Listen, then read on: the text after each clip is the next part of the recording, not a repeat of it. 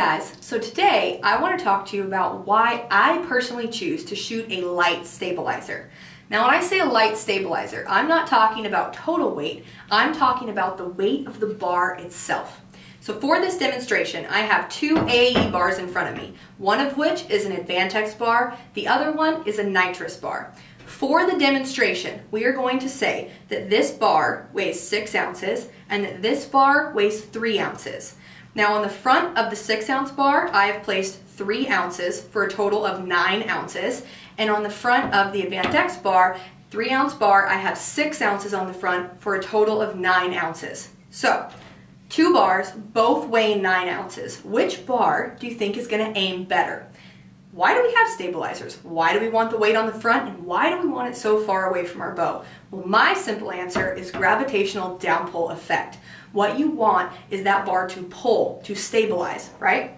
And when you're nervous. So, for this demonstration, I'm going to hold this bar, they're both 30-inch bars, and I'm going to go ahead and instantly I can feel in my hand, again you can test this at home if you have multiple products to play with, this bar wants to pull down. I don't feel much weight here, but I feel a lot of pull on the end of the bar. And if I wiggle my hand, the front of the bar doesn't move so much, but the backhand moves a lot.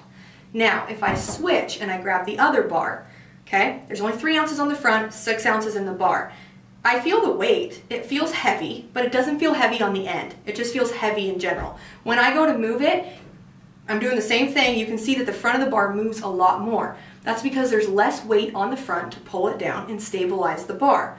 So, long story short, if you are a really strong guy and you can shoot as much weight as you want, then this video probably isn't for you and it doesn't concern you. But if you're somebody that struggles to get your bow to aim well because you can't put enough weight on the bow, this is something you need to consider.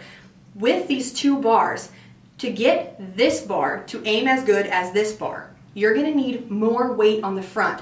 Quite a bit more weight on the front to make this bar feel like it has the same gravitational downpull effect. Where with this bar, I could shoot 9 ounces total, 6 ounces on the front, and it's going to feel and aim much more stable. So I really hope that this makes sense to you guys. I hope that you guys can see through that demonstration why I personally choose to shoot a lighter stabilizer. This bar is lighter. When you pick a lighter bar, it's tending to be a little weaker, but that's something that I've tested time and time again, and I actually really like aiming with a lighter, weaker bar. So I hope that explains to you guys how to basically go about choosing your bars. If you're a woman, sorry seniors, but if you're a senior, or you're simply someone who wants better aiming but doesn't want more mass weight, the weight of your stabilizer drastically affects how your bow is going to aim based on the amount of front you're going to need on that bar, or weight you're going to need on that front bar. So, thank you guys for watching. I really hope this helps you guys in the future.